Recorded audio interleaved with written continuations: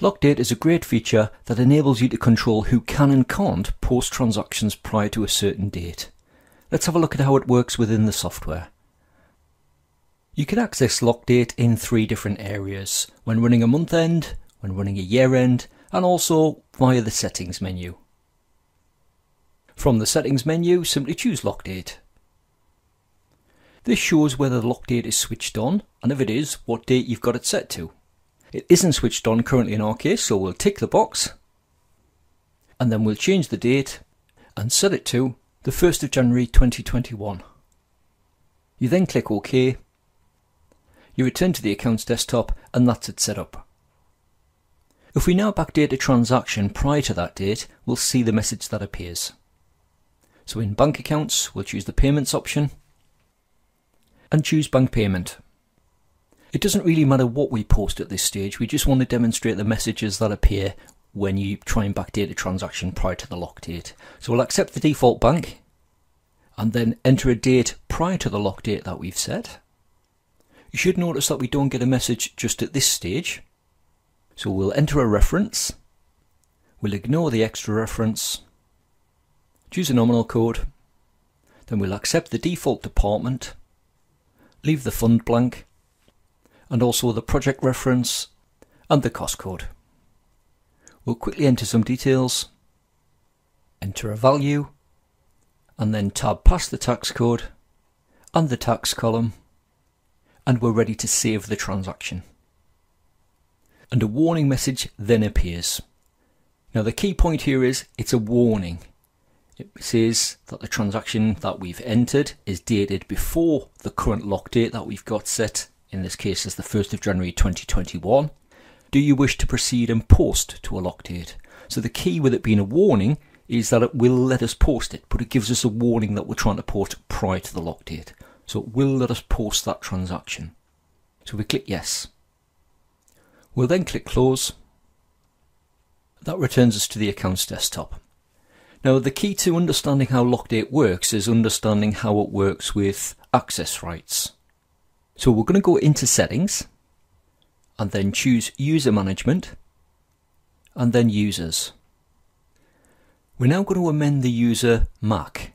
So as we can see, Mac is user type standard and he has full access levels. So he has access to everything in the software, and we're just going to amend his level of access. So we highlight the user and click edit.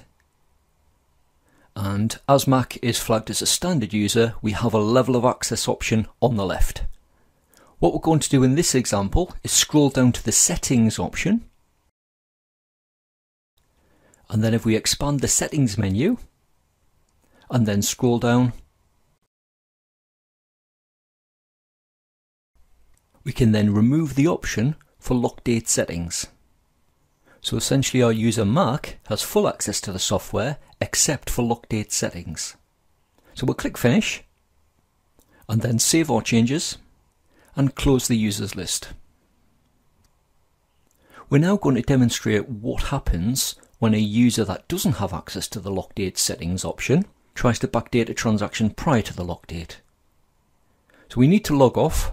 So open the file menu, log off, and then log in as the user. So if you enter the password, click OK, and then we'll go and post exactly the same transaction as we posted earlier. So back into bank accounts, and then choose payments and bank payment.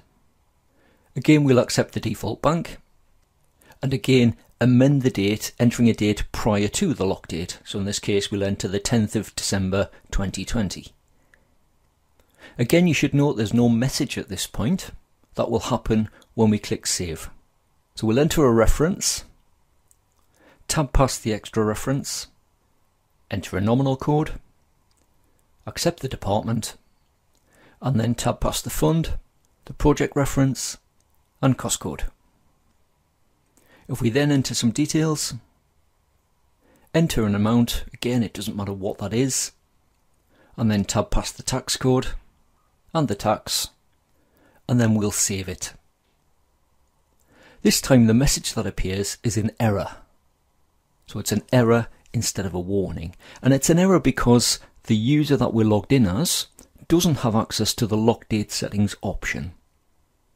If we did have access to that, then it would appear as a warning and it would give us that option, do you want to post this transaction, yes or no? But because we don't, it gives us an error. And the error states your transaction date is set before the current lock date of, in our example, the 1st of January 2021. If the date is correct, please refer to your system administrator or accountant for advice on how to post to a lock date. So it doesn't give us the option, do you wish to post this transaction, yes or no? We're just told that we can't post this. So you click OK, and then you have two options. You can either amend the date to a date that isn't prior to the lock date, or in our case, we're just going to clear the form. And then click Close. As you can see, it's a very simple but effective feature. Let's just quickly log back in as manager so that we have full access to all options in the software. So back to the File menu, click Log Off, just click Yes to the prompt, and then log back in as manager, enter the password, click OK. So remember, you can amend the lock date at any time. You can pop into the settings menu, choose lock date, and then if you don't want to use the feature, maybe you try it and don't like it, you can always come in and switch it off. However, if you do have it switched on, it may be that you run your month end at the end of January and then you advance the date to the 1st of February. Again, to stop people from backdating transactions to a period that you've essentially closed off. So if you've generated your management reports, for instance, at the end of a month, you don't then want your colleagues backdating transactions that would then impact on those figures. So nice simple feature. Remember, it's all about how your access levels and who has access to the lock date settings. So if you do have access, you get that warning if you try to backdate. If you don't have access, you get an error. Let's just click OK.